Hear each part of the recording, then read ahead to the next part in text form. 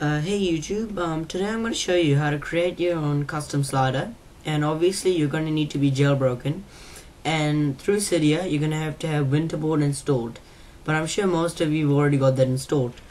And Winterboard we're going to be using for applying our custom slider, and on the computer you're going to have a picture editing software, and the one that I'm going to be using is called paint.net. It's a free one, and I'll have a download link in my description. Or if you have any other paint editing software like Adobe Photoshop, that'll be quite good. And you also need to know how to SSH, and SSH is the way that we're going to be transferring our files from our computer to our device. So if you don't know how to do that, there will just be an annotation, and then just watch the video. Okay, so let's get started. So our slider is going to have the dimensions of 142 width and 94 height, but the width can be changed, but I suggest you keep the same height. And so we're going to have to make 3 different ones, or you can keep all of them in the same one. So the first one we're going to be making is as the slider in your lock screen, and it's going to have the name of bottombarknobgray. So go ahead and open up paint.net. I've already opened mine up, and I've got some examples of sliders here. So what I'm going to be doing is I'm going to be taking this bright one over here. So you'd use the select tool over here to select it, and I've selected it, and then you go Control C to copy it. Then what you do is get a new one from here, just click new up here.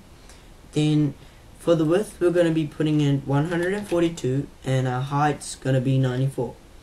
And make sure you've unticked this thing that says maintain aspect ratio. Okay, and then click OK. Okay, then you should get this. Then what we're going to be doing is using the select tool again, and then we're going to be taking out this white background. Okay, so once you've done that, you should be left with something like this. So then the next step is to copy it onto here. So you can just simply go Control V, and you should get this. So the next step is we're going to make it fit into the thing. Okay, I made it fit. So the next step that we have to do is we have to take out this black background outside, and what we're gonna be with most times you can just use this thing called the magic wand, and what you do is just select on the black background and it should take it out. But with this one it will also take out this other part over here, and I don't want it to do that. So then what we're gonna have to do is just manually take it out by using the rectangle select tool and the eraser. Okay, so now I've taken it out.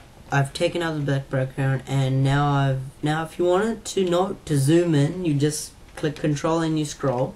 And if you wanted to actually make it fit a bit more, you'd use the select tool again, and you'd select it by doing that, and then you'd use the move selected pixels, and then you can increase it from here.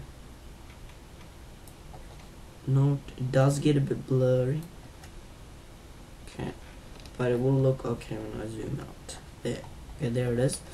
Probably increase it a bit more. There. Okay, now once you've done that, what you're gonna do is click File, Save As, and then I'm gonna save mine into desktop, and then I'm gonna name it bottombarknobgray.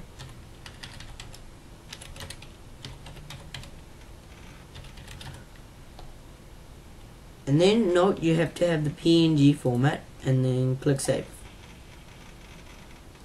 And then make sure you leave it on auto detect, and then click OK. Okay, so it's saved.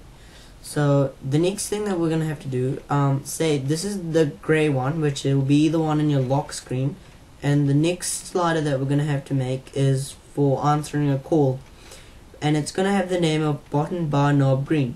But since I'm using the same slider 3 times, I'm not gonna actually make that one.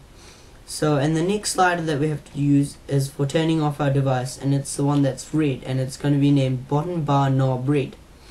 So, and same again, I'm going to be using the same one 3 times, so I'm not going to be worrying about that. So once you've made all 3 of those files, see I've got one here. This is the one I made. So I'm going to have to make 2 more of this. So I'm just going to copy and then paste. So I've got 3 here. See, then what I'm gonna take out the copy of part, and I'm just gonna name them the right ones.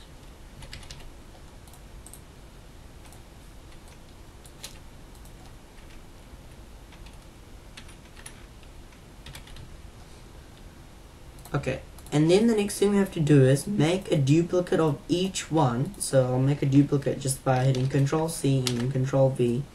And then instead of bottom bar knob gray, with this one we're going to be writing @2x.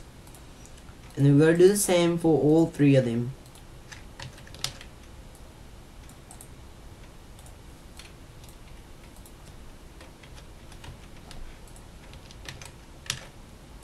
So they're all going to have the name at the end of @2x.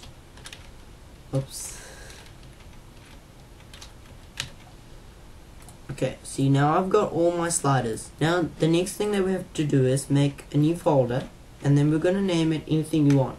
And this will be the name that comes up in Winterboard. So I'm just going to call it my custom slider.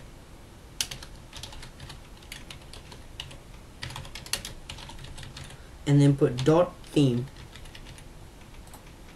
Okay, so we're going to open that up. Okay, and then we're going to make another folder in here called bundles. And then in there, we're going to make another folder in there called com.telephony,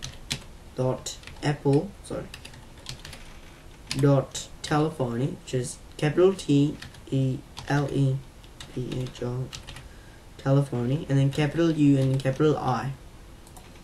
Open that up. Okay, now what we're going to do is we're just simply going to copy those sliders. In this case, I just moved them.